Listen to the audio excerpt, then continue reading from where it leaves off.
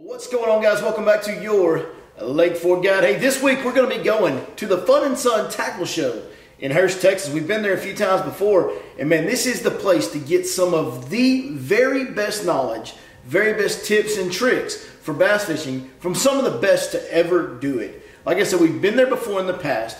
This is Turn Back Tuesday, so today what we're going to do is take a look back at some of the best moments, some of my favorite moments that we've experienced right here on your Lake Fork Guide at the Fun and Sun Tackle Show.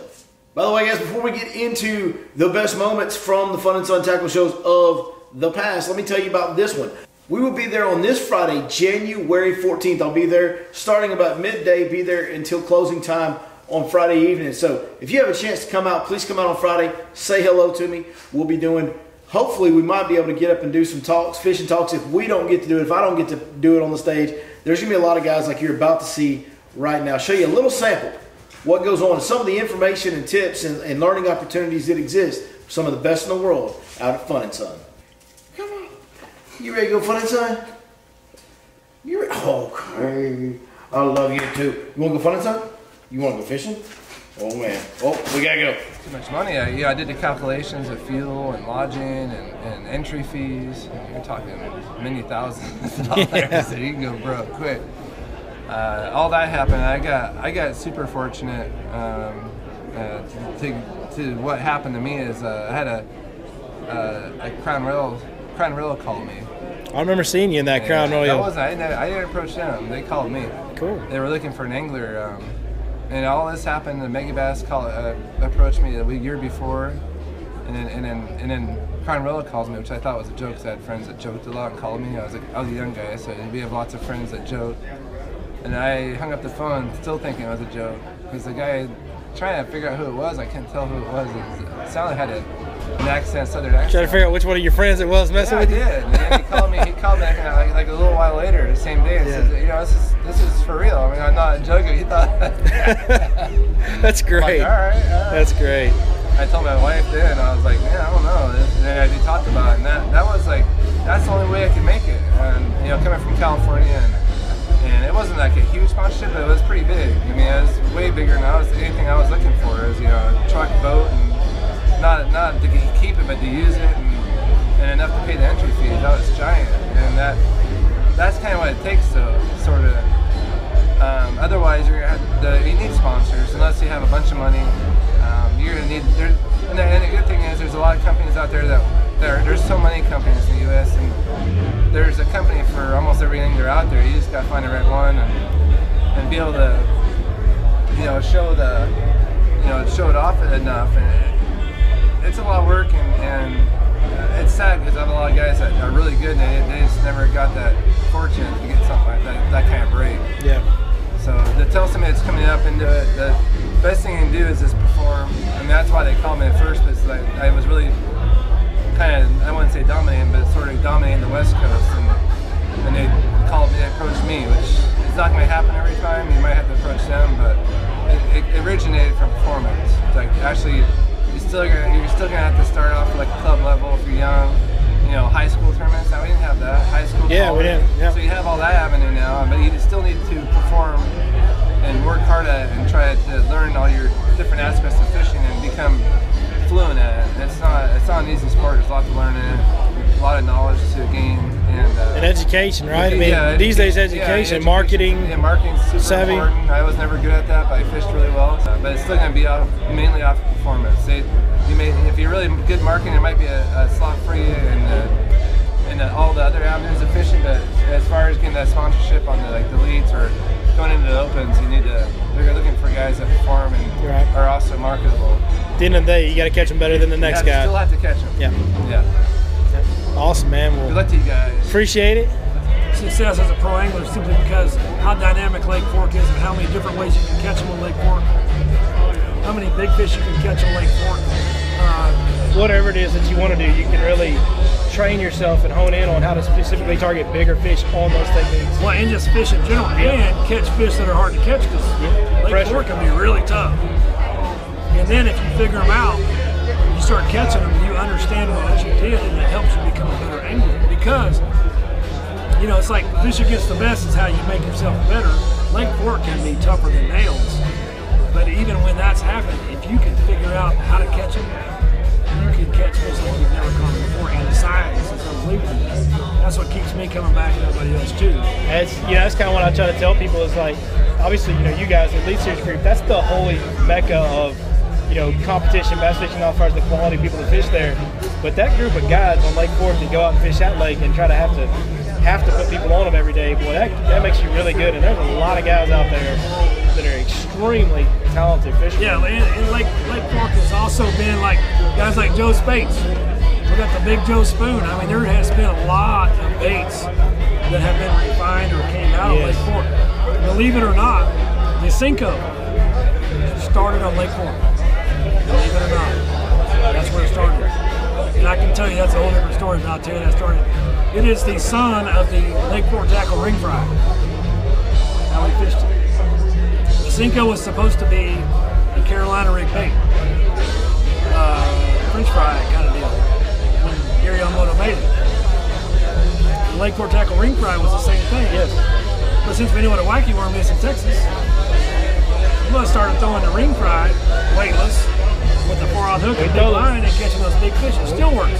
We throw that wacky rig ring fry on this channel a lot. And then the Texas rig too. And then, so a couple of the guys on Lake Fork who were sponsored by Gary Yamamoto, Stan Garzini being the main one, he did that with his Yamamoto business. And I'll get the Cinco and do that. And the rest is history. That all started at Lake Fork as well. A lot of people don't know that, but that's wow. I've been around the lake for a pretty long time, but not near as long as guys like you. The Cinco started on Lake Fork, Texas. First time I've heard that story. That's incredible. And that's a whole different story, but that's all because of the ring fry.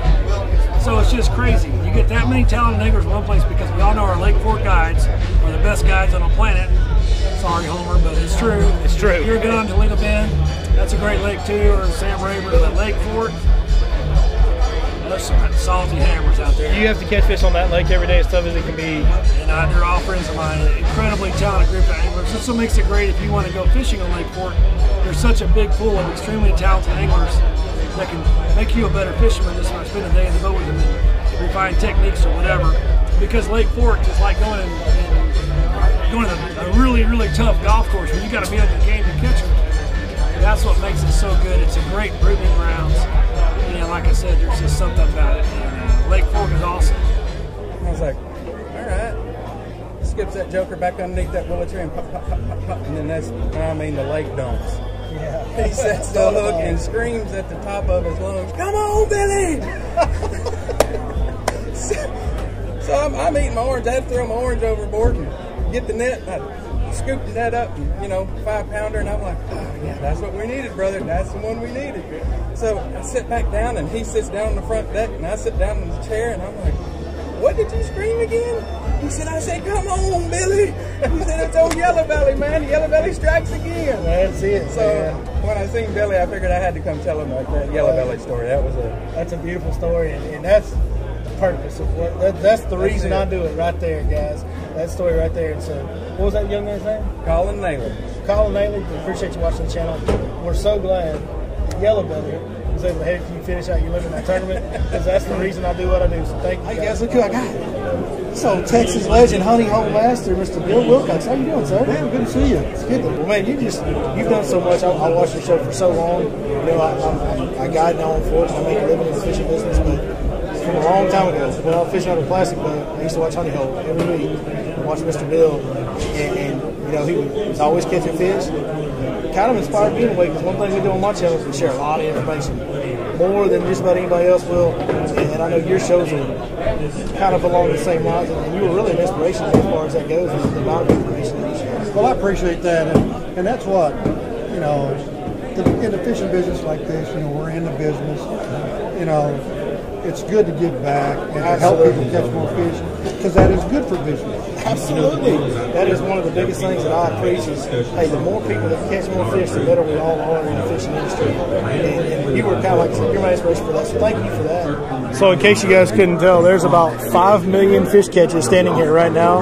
That is the legend, classic winner Tommy Martin talking to Heath Taylor. And there's Mr. Wilcox right there. Well, we can't really see him, but that's Bill Wilcox money hole right there. We don't want to interrupt him.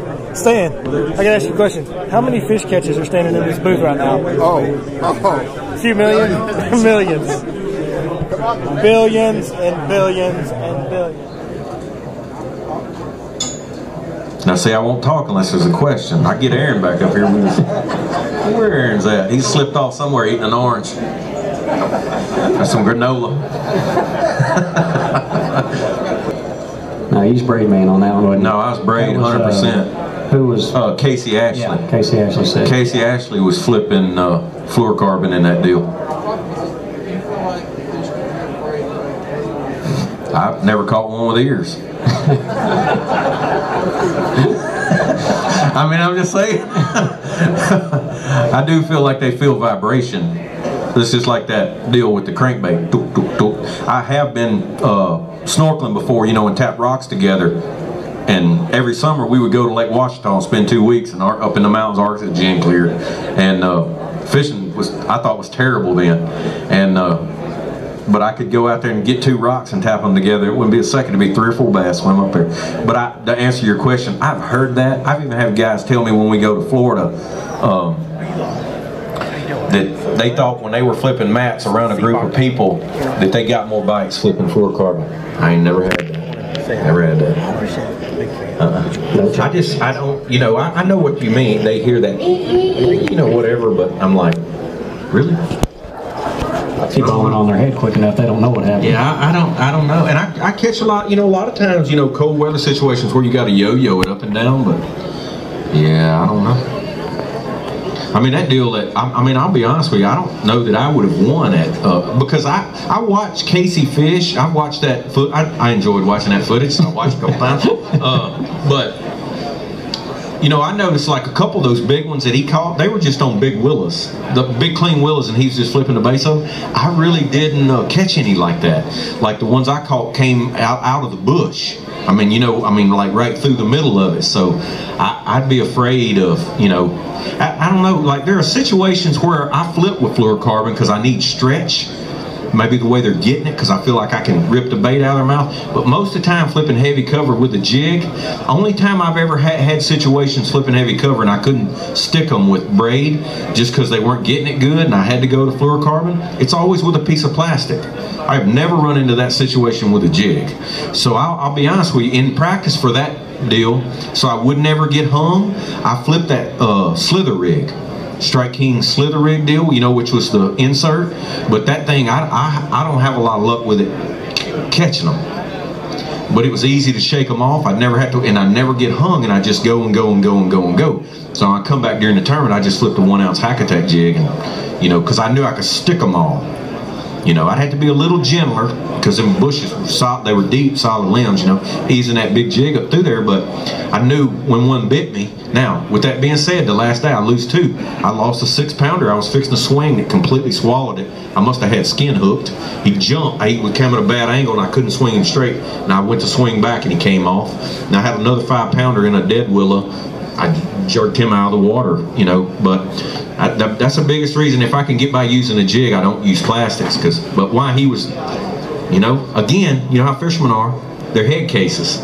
So as long as, I had confidence in Braid, and he felt like he needed to be, and he did well, but again, did that cost him?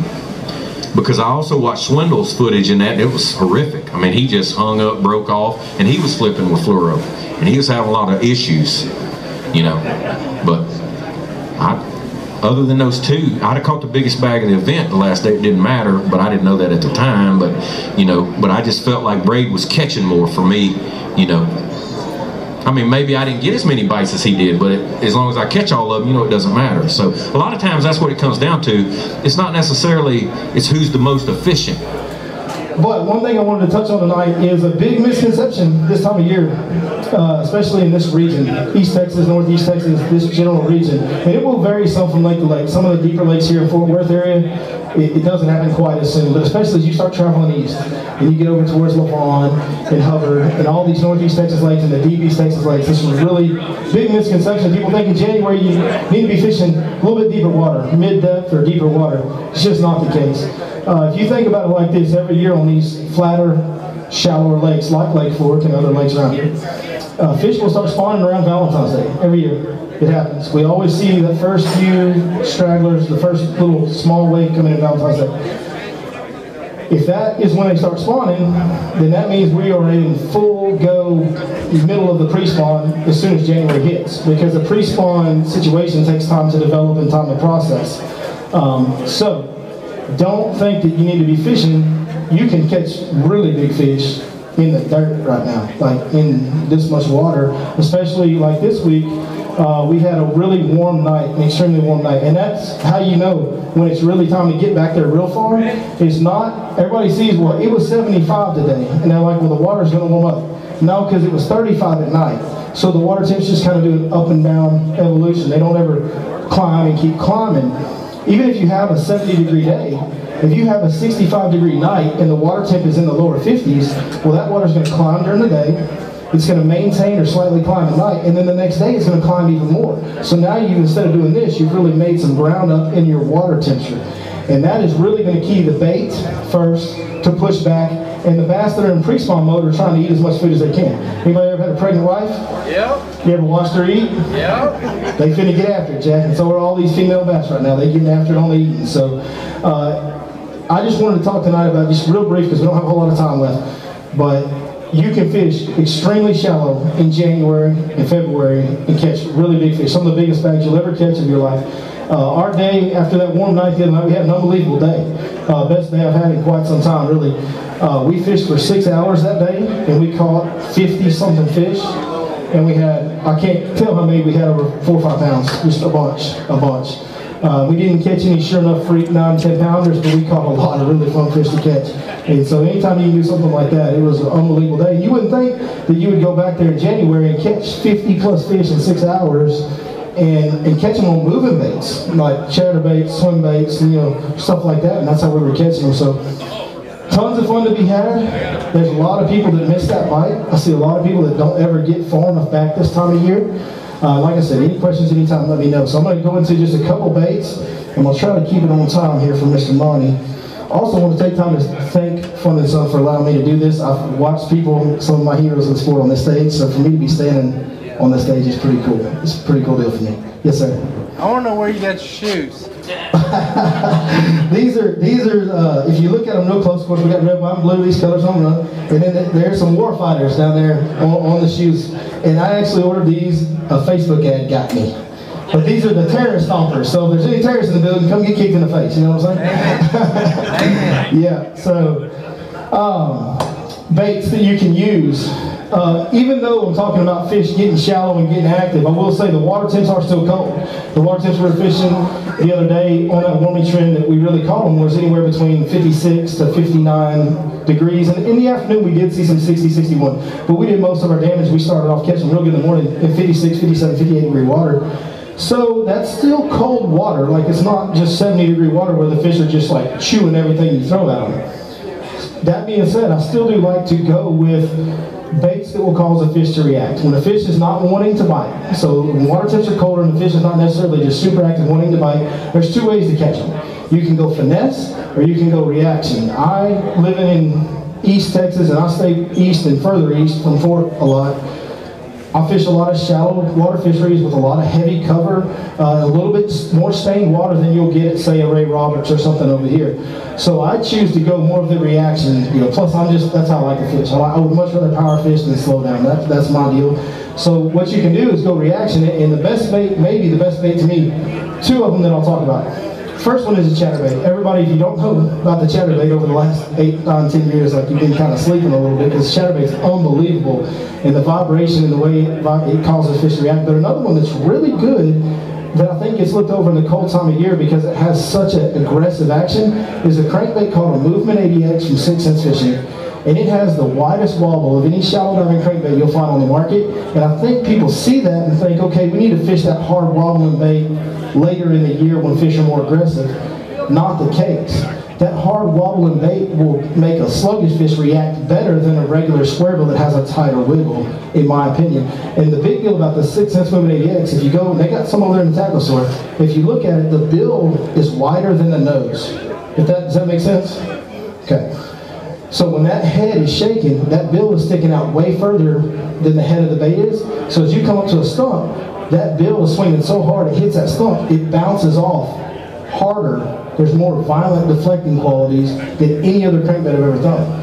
And so I try to, especially if I'm around a lot of wood or brush or some type of hardcover rock, if you guys are fishing Hubbard or some Ray Roberts rock, right?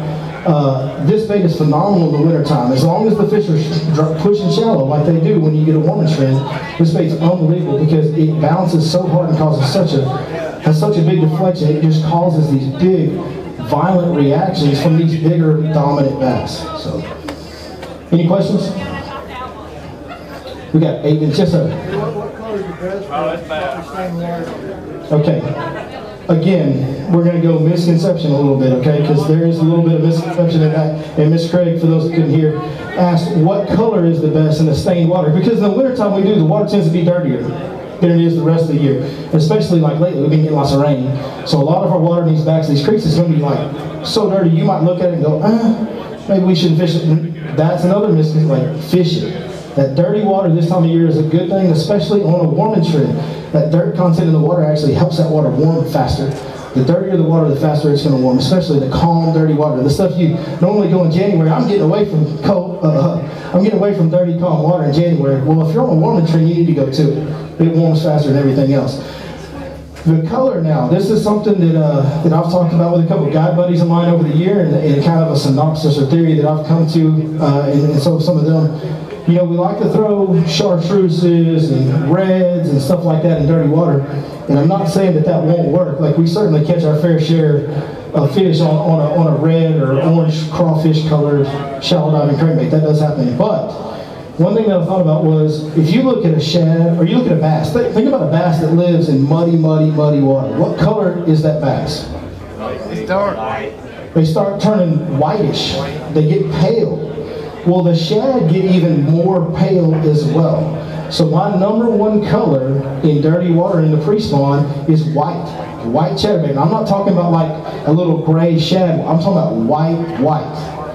And even on the crankbait, on the shad patterns, I'm not going to a gray or a silver or a blueback. I'm looking for the whitest crankbait that I can find, the brightest white I can find, because all those bait fish get extremely pale in that cold, dirty water. And it's worked well for me, so. You like that? Good deal. Hey, I give a shout out. I've got I know we were talking about swim baits a minute ago in Lake Fork. And the biggest swim bait catch over the last few years is sitting in the house, and it's the youngest guy in the crowd. He's right here. He caught a 12-pound, 2-ounce bass with me 2 years ago on a big swim bait out of Fork. So that stuff James is talking about, it's real, it works. That's my little buddy Brody. He's a really good young man. So. All right, what else? That guy, the short one with the floppy hair. It's like my kids got floppy hair. Yes, sir. What would be areas that you'd be targeting right now? Great question, and that is something I wanted to cover tonight. We've just got a few minutes left, and I'm going to try and cover it as good as I can for you, because that's an in-depth question. He asked, what areas are we looking for? So I'm going to try and make this general and give you guys the fast, shortcut version of this. You want to find the flattest ground. The deal is, if you have less volume of water, it's going to be able to warm a lot quicker. So if you have a creek that's kind of narrow and has steep banks and it carries the depth further back in the creek, that's going to be more total volume of water. So it's going to take longer. The deeper the water, the longer it's going to take for it to warm up. The big, broad bay type of creeks, the big, flat, expansive, wide type of coves, that is going to be a bigger, expansive, shallow water that's like this deep. And the more of this that you have, like acres and acres and acres, the faster it will warm up. The other key is if it is in the northwest corner. So like, who's been to Lake Fork? Most of you guys have been to Lake Fork. Great. So one of the coves that everybody knows is, no secret, Glade gets good early. Glade Bay gets really good early. Well, you think about the way Glade sets up. It's this humongous, big, broad flat that has a bunch of water this deep. A bunch of water this deep to this deep. And the mouth of it's in the southeast corner and the back of it's in the northwest corner. This is the ideal situation of what I'm talking about.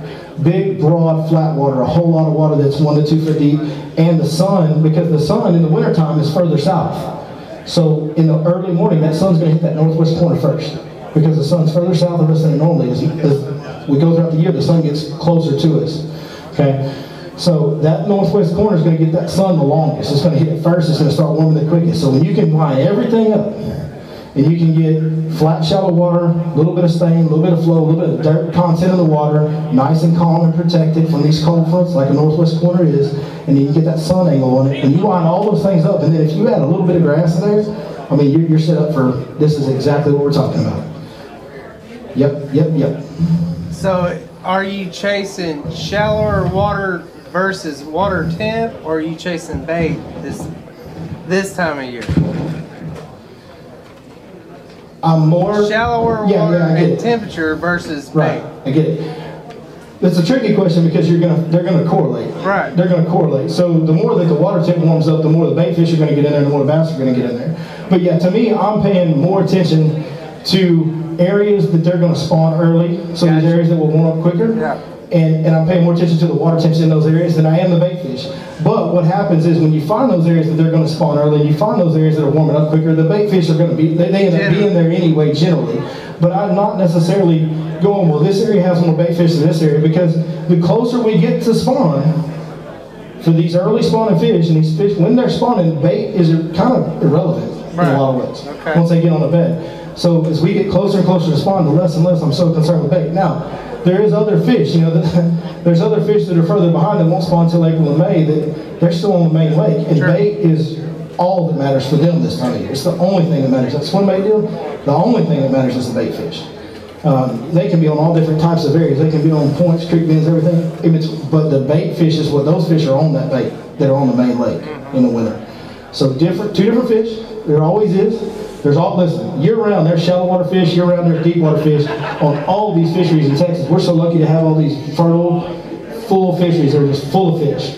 And there's always options. I like shallow water fishing. I grew up in southeast Texas where all we had was shallow muddy water, so it's where I'm comfortable. And I've kind of learned a couple of these tricks that maybe get looked over through having, like if you fish a fishery that has nothing but shallow, dirty water, well, in the wintertime, guess what you're fishing? Shallow, dirty water. And you kind of learn some things, and then you go to lakes that have options, you go, yeah, but I caught them in something that looked like this, and then you end up back there. And that's kind of how I stumbled on this deal at Lake Fork myself. I was just fishing what I knew from fishing dirty water, shallow fisheries growing up, so. Consider it blown out where it's too muddy? It gets to a point, so here's the key on that. I don't consider it too dirty as far as the water color. It's pretty extreme for me to get to that point, but what I don't like is like the day after a really hard, just flowing rain, if there's debris all over the surface, I'm out. You know what I'm saying? Like as long as, it can be dirty stained water, but as long as there's not, grasses and leaves and stuff from the bank and trash floating, I don't want that. To me, that's not a stable environment. Fish bite better in a stable environment. Whether it's cold water, hot water, or in between water, if it's been stable, the fish bite better. They get set up, they get more, I don't know if they bite better, but it's easier for you to get consistently to target them and pattern them if they've been doing the same thing for several days. I went into Blue Bay Monday and I thought it was blown out because it was just so thick. That's an area that can get blown out because it washes a lot of debris in from Oil Bay, another area on Lake Fork that's way up the big east arm. It can definitely get blown out. A lot of flow comes through there. Glade, the back corner of Glade can get blown out. The thing about Glade that's cool is even when part of it gets blown out, it's such a big broad area, there's something in there that's clean. There's always a part of it that's clean. You can always kind of hunt it down if you look for it hard enough. So Glade's a unique deal, but yeah, Oil Bay, it can get blown out at times. And I imagine after that rain we had the other day, it probably was. Working the creek channel back into Glade, working that area, trying to catch these fish that are pre-spawning? So I'm kind of going to the back now. We've gotten to the time of year where I'm going straight to the back. Now I'm working the channel edges within the backs. You understand what I'm saying? Yeah. So wherever those channel edges are within that big grass spot in the back creek, I am, especially like on today. That's the other thing. Once these fish push back there on that warming trend, they're not leaving. So when you get a day like today, the last couple of days have gotten cold again, they'll suck back into those drains and creek channel edges and just kind of hunker down in there, and they get harder to catch. But if you've been catching them on that flat back there and then they pull back, you just have to stay after it, fish real methodical, real slow, use those reaction baits, bang those stumps around that creek channel as many times as you can and get a reaction bite. And then once you get a couple of them to bite, you can usually catch a group of them in an area on those cold days. So think about this, another good tip for this deal. Warming trend, you might catch them one or two at a time. They'll spread out, get up on the flat. Cold trend, when you get a bite, hunker down and go slow. Because once you get a bite, there's more than one. If it's on a cold trend and those fish have been spread out, they've sucked back, there's always more than one. Always. Yeah, it was 54 degrees yesterday back there. Yeah. And the deal was the temperature is not nearly as important as the trend. That's the other big thing. So like 54-degree water is pretty good this time of year, but if it was 58 yesterday, you're going to have to grind on them. And then once you get them, they'll be in a group, but you got to grind on them. Whereas if it was 54 today and it's 58 tomorrow, boy, they're going to get up, spread out, and get after it. Does that make sense? Okay. All right, I think I have reached my time limit. It is time for everybody to go home. I went 2 minutes long. Thank you guys so much for listening to me. I love fishing, and I love all of you for listening to me talk about this. Thank y'all. Amen. Hey folks at home, this is Mr. Emmett. Do you watch your Lake Fork guys? You do? Do you like the bass fish? What's your favorite bait? A jerkbait maybe? Hey buddy, we appreciate you. You know that? Thank you for watching. Okay. You're awesome. Give me some knuckles. All right. Blowing it up. Well guys, I'm here with Mr. Monty from Fun and Sun Boats out here in Hurst, Texas, yes. Hurst, Texas. It's somewhere between Dallas and Fort Worth. I know that. Right. Closer to Fort Worth. Yeah, absolutely. And this is a deal they do every year out here in kind of mid to late January every year. Is that right? Yes, it's in January sometime. We bounce around depending on what's going on in the marketplace. Well, it's a great time of year because it seems like every year we come here, the weather's cold, raining, it's usually a little nasty. Today's beautiful. Yesterday was kind of nasty, but we always have the bad weather, and it's like good boat show weather. Yes. You know what I mean? Nobody wants to be that uncomfortable, so we come inside and hang out. That's right. That's right. We can't, it's all been good. Can't be fishing. We'll come here and talk about fishing. And you guys bring some of the biggest names in the business here every year. You got, in my opinion, the 2 very best boat brands, Skeeter and Phoenix, in the house. And y'all just do an amazing job. How long have y'all been doing this boat show? This is our 10th year. We started this, like I say, 10 years ago, and it's grown every year. We started out with about 15 vendors and went to 20 and 25. And this year we've sold over 70 spaces. So it's full. It's full. I mean, I don't know how we get any more in here. Y'all gonna have to blow the walls out or something. I know it. Yeah, we're gonna have to. But it's all been good, and everybody kind of works with us. And even though the spaces kind of get mixed and scooted around, and everybody just goes with the flow, and we try to do the best we can to get everybody the ample space. And there's so many different vendors this year. We've got so many different products that you don't see on the shelves, and so it's been very cool for everybody. It's always really cool. It's something I look forward to every year. I get to see people I only see once a year sometimes from all over the state of Texas inside the industry. And like we said, some of the biggest things, like Brandon Polnick is right behind us right now. Aaron Martin's just walked past us. Like, these are legends of the sport, and you come and hang out. And it's a really cool opportunity for fans of the sport to get down here to Fun and Sun.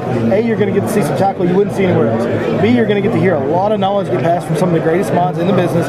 And you can have the opportunity, like right now, there's a young man talking to Brandon Polnick behind this camera at this moment as we speak. And you can walk up to these guys who you look up to, who you're a fan of, meet them, talk to them, pick their brain, ask them questions. And it's so cool because the one thing is I found over the years, all these guys they just love fishing too. And they'll talk to you about all of it. And it's a really neat opportunity. And I really appreciate you putting this together y'all putting this together, because it provides a unique opportunity for, listen, I make my living in the business, but before of all of that, I just love to catch another fish. Like, I just want to catch the next fish. Absolutely. And I never stop thinking about it. And then you put a whole bunch of people in the building that are of the like mind. It's such a cool experience being here, just meeting random people and meeting the big names and all that. So yeah, these guys, all the pros, are very good about sharing knowledge. I mean, they'll tell you. We had Aaron Martin here. He's been here every year for the last 2 or 3 years, but the first year he was here, he sat down for over an hour and showed guys how to tie knots. Yeah. I mean, who does that? Who's going to take the time to do that? These guys all will do that. They're so good at it. They love it. They're obsessed with it. They're very appreciative of the people that want to take the time to talk to them. Absolutely. It's just an awesome deal. So, man, is there anything else you want to get out to the viewers about information on this event? Man, I tell you, if there's anybody out there that's making your own baits or have a small company, this is kind of the platform we use to help people grow into something that you'll see on the shelves in the future. Some of these guys are making the spinner baits and jigs out of their garage, and those are the kind of people we're looking for to help them see if we can't get their name out there, and get the product, a little exposure, and come get a spot from us next year. We'll scoot a little more, and we'll find a way to get everybody in here. But yeah, and come down and enjoy the show. It's a family deal. We want everybody to come out, bring the kids, and just have fun. Yeah, and one thing for sure, if you're looking for a brand new bass boat, there ain't no better place in DFW to come find it than right here. You got the 2 best brands in the same house. We're sitting here leaning up against one of these fine FXRs that just came out. These suckers are bad to the bone. Phoenix is real good in their own right. And I know you guys, between you and Fane and everybody up here, y'all do a great job of taking care of people. So y'all, come see my boy Monty up here at Fun and Sun. Monty, thank you, sir.